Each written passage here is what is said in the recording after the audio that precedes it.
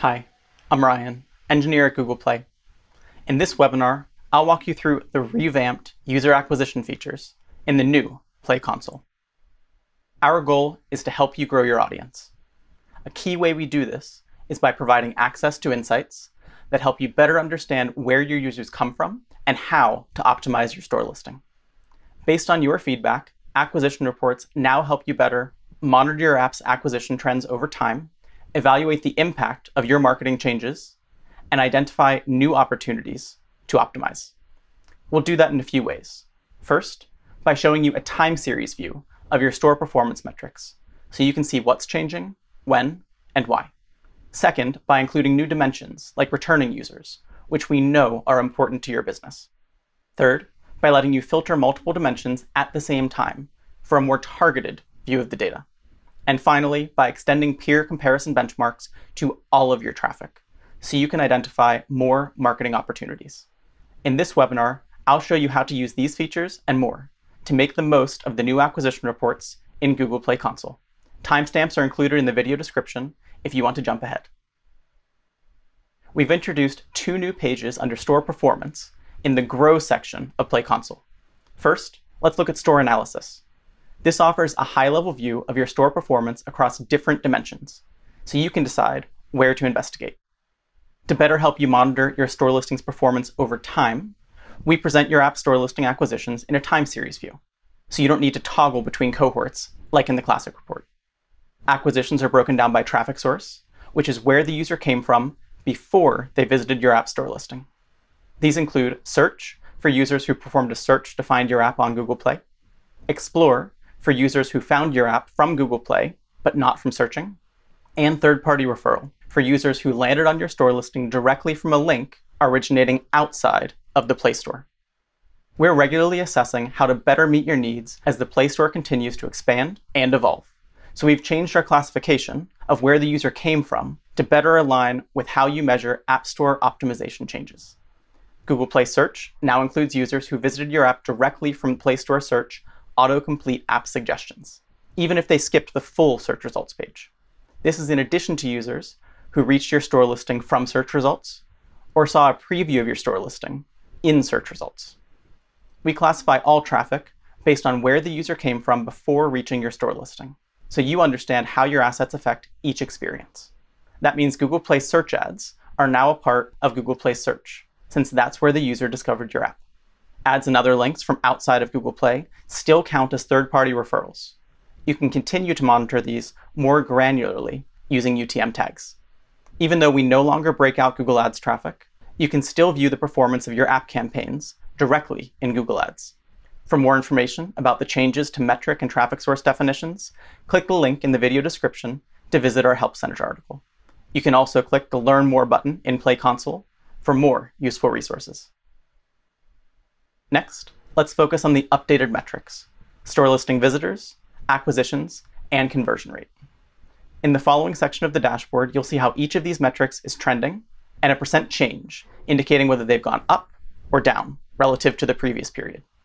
Store listing visitors are the number of users who saw your app store listing on a given day and didn't already have your app installed on any of their devices. Compared to the classic product, we've improved deduplication to better reflect how many unique opportunities you had to acquire a user. While most users will be counted once, some users will be counted multiple times if they discover your app in different ways, like a search and an offsite ad during the same day. Store listing acquisitions are the number of users who installed your app from the store listing and didn't already have your app installed on any of their devices. This number will be lower than your total number of installs, since the user who installs on 3 different devices will only be counted once. Acquisitions are only counted if the install completes shortly after the user's store listing visit. So some apps may see fewer acquisitions compared to the classic report, which included a longer period. We've made this change to better reflect the effectiveness of your store listing, so you should see stable metrics faster to support more timely marketing decisions. In the classic Play Console, we heard that only counting first-time installers who never installed the app before made it challenging to evaluate your overall acquisition success. So the report now includes returning users who uninstalled your app from all of their devices before, since we appreciate they are just as important to your business as new users. Because of this change, many apps will see more total visitors or acquisitions. Lastly, the store listing conversion rate is the percentage of visitors who became acquired users by clicking the install button on your store listing. For most apps, the rate will be higher than in the classic product, based on the collective changes to visitors and acquisitions. Since all three metrics are related, we visualize them together to give you a better picture of what's going on. For example, if your acquisitions went down because you had fewer visitors, you should try to drive more traffic to your store listing to get more opportunities to convert. On the other hand, if acquisitions went down and visitors stayed the same, your store listing has become less effective at getting users to install, and you should update it to improve your conversion rate. Now that you know what's in the reports, let's explore ways to customize them. We listened to your feedback that you wanted to explore multiple dimensions at the same time, which is why we've added filters. You can now filter the entire page by any number of countries, languages, and app install state. App install state lets you split out new users, returning users, or both. This offers a top-level view of any segment of your audience, so you can see changes to your organic versus referral traffic, conversion rate, and more. There are more tables at the bottom of the page showing your top acquisition performers for other dimensions. From here, you can easily click to explore any dimension, like country, or specific selections, like Germany, to drill down for a more detailed view. There are even more ways to customize your report on the store listing conversion analysis page. Start by choosing the time period you want to view, which can be one of the easy-to-use presets or a custom range. You might want to examine the first few days after you updated your app's icon to see if it attracted more visitors. Or maybe you want to look at several weeks, coinciding with a marketing campaign, to see if that increased acquisitions. Next, pick which of the 8 different dimensions you want to view by.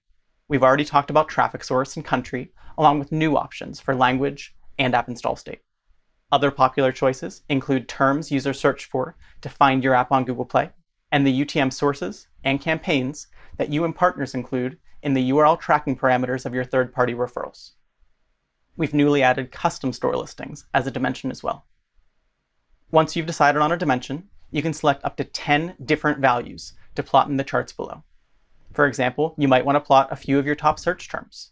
Also, in response to your feedback, we've updated our grouping logic, so you should see more unique values for sparse dimensions, like search terms and UTM campaigns, and less things bundled into other. Finally, you can apply filters on one or a combination of dimensions to hone your analysis.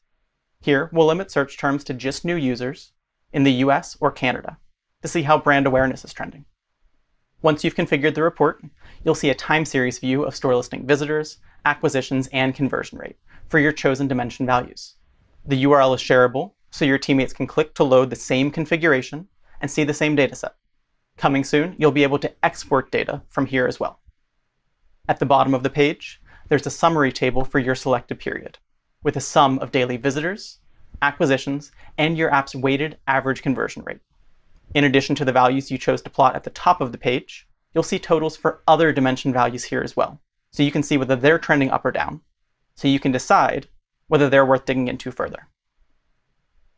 We've heard that comparing your app's performance to similar apps is really helpful for finding new opportunities, which is why we'll be launching expanded peer comparison benchmarks soon. These comparisons highlight where your app's store listing is doing better than your peers and where you still have room for improvement, which is particularly useful when prioritizing which marketing strategies to employ next.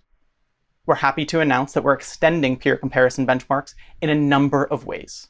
First, peer comparisons will be available for all traffic sources, including third-party referrals, and your overall traffic. Second, peer comparisons will be available for more dimensions, including countries, languages, new users, returning users, or both.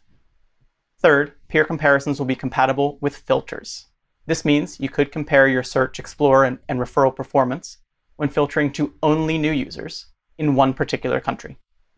We are also adding peer comparisons to the new charts, so you can monitor how they change over time. This can help you understand whether shifts have affected the whole ecosystem or are specific to your app and worth investigating. Last year, we introduced over 150 smaller curated groups of apps and games that you can choose from for more specific topics, and are continuing to update these over time. These are meant to be more relevant and actionable while still keeping your app's individual stats private. These are the same peer groups available on the statistics page, and they've been newly added to your Android Vitals as well. Oftentimes, you'll find that your app is related to more than just one category. That's why we let you see peer comparisons for all of them. For example, if you have a fitness app, which also prominently features music, you could look at both category benchmarks. Visit the store settings page in Grow Store Presence to learn more about what tags are available, and tell us which best describe your app's content, so that we can give you better recommendations. There are several other Play Console tools that you can use to optimize your store listing based on the insights that you draw from the reports. If your app has a low conversion rate in certain languages, consider using Play Console's translation service, or adding custom localizations to your store listing. Then, you can use the acquisition report's language dimension to see if your conversion rate improved. If your app has a large number of visitors in certain countries, consider creating a custom store listing, where you can tailor your text, screenshots, and videos for different interests or holidays. Then, you can use the acquisition report's store listing dimension to measure how they're doing, and decide if you want to make changes or add new targeting options. When you have an idea for a change, we encourage you to start with store listing experiments. The updated step-by-step flow lets you gradually configure changes to the assets that are seen here, and only test them on a subset of users who visit your store listing. You provide the assets, and we do the analysis for you. The results are updated every few hours, and you can opt in to email notifications to be alerted when we've seen enough to recommend a winner. You can wait to apply the changes to all users until you're confident that you'll see an improvement. There are some tips and tricks for making the most of SLE in the developer guide. You can find a link in the video description below. For games in particular, the most prominent assets are your icons, screenshots, and videos. So consider trying these first. To get the clearest results, test just a single asset at a time. If you adjust too many things at once, you won't know what actually drove the change in acquisitions. Test for at least one full week to include weekday and weekend performance. When you have a new version that seems to be working, promote that one to be your new store listing, but keep the original as a small experiment to ensure that the new one is still performing better. Finally, let's take a look at some of the other statistics pages that continue to be relevant for monitoring your acquisition. To complement the new acquisition reports, we'll soon be updating the user acquisition section of your app dashboard with more relevant store performance metrics, so you can get a quick pulse check on what's changed since you last logged in. You'll notice here that all charts react to any screen size, so you can monitor data on the go on mobile, or make the most of a large desktop to see complex data clearly. All charts are also using a refreshed color palette to improve readability and accessibility. Although we focus so far on store listing acquisitions, you can still view all of your app's acquisitions on the statistics page. This includes users whose app was pre-installed or downloaded peer-to-peer. We've made configuring your report a more intuitive and focused experience by placing advanced options behind an edit button. You can also save your report with a custom name, so you can quickly revisit it another time. You can share the URL of any report you've configured with teammates, even if it's not saved, and you can export the data directly from the UI. I hope this video helped you understand how the new acquisition reports can help you further your success with Google Play. And while you're trying it, don't forget these key new features. View new trends to monitor changes over time. Explore new dimensions like returning users. Use filters to analyze across different dimensions. And coming soon, make more peer comparisons to decide where to optimize your store listing with Play Console tools. Give the new Play Console a try, and if you have any questions or feedback, please let us know. We hope that you found the session helpful. Thank you, everyone. Stay safe and healthy.